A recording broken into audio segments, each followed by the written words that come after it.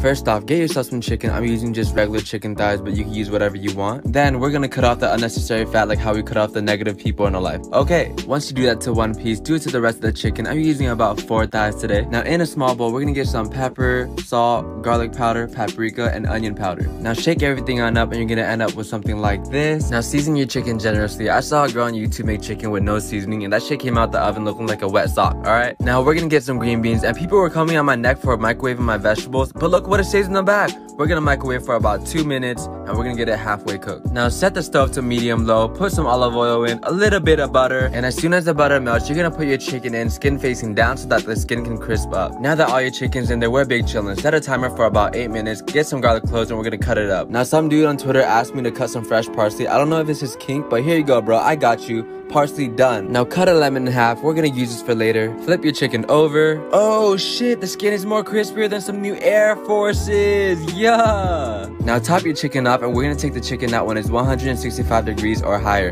Now if you don't have a thermometer, just make sure the meat is all the way white through. Melt some butter into the pan, and now we're gonna get our garlic and parsley. We're just gonna throw both of them in there, and we're gonna mix to create our garlic butter sauce. Now we're gonna check on our green beans, and what the fuck is that? Yo, that's the expiration date from the bag and then transfer to my bowl. Bro, I'm about to go James Charles. Y'all gonna hear from my lawyer. Toss your green beans into the pan and you're gonna flip them around. After a while, they should look something like this. Now get half of the lemon that you cut earlier and we're gonna squeeze just a little bit of juice inside. Now mix everything up and we're gonna add some chicken stock, about half a cup, and we're gonna wait until everything simmers down. Now after a few minutes, we're gonna put our chicken back in. Now don't look at my chicken, motherfucker. It might be a little burnt, but everybody has imperfections, and imperfections are what makes us beautiful. Add some parsley. Now transfer our green beans into the plate, then goes the chicken. Serve with a slice of lemon. Make sure the sticker's still on it like a new Aero snapback so people know it's fresh. Get the garlic butter sauce in the pan and pour it all over your chicken. Are we going stupid?